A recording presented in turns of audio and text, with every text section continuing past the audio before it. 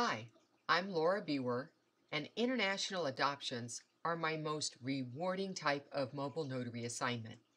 Thousands of international adoptions occur each year across the United States, and each has requirements for certifying every document submitted for that adoption.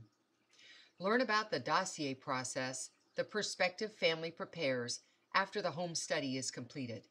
There are anywhere from 15 to 25 different documents that are included, each notarized and typically in duplicate or even triplicate.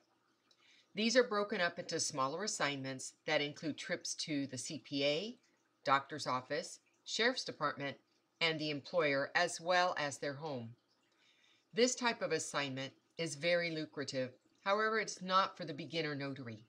Every document will be reviewed before going out of the country, and for most, that means the Secretary of State. There are unique requirements not found in notary law that you need to be aware of to ensure its acceptability.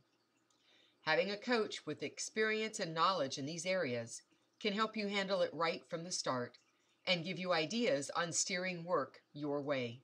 If you want to handle this kind of assignment in your portfolio of specialties, this class is for you.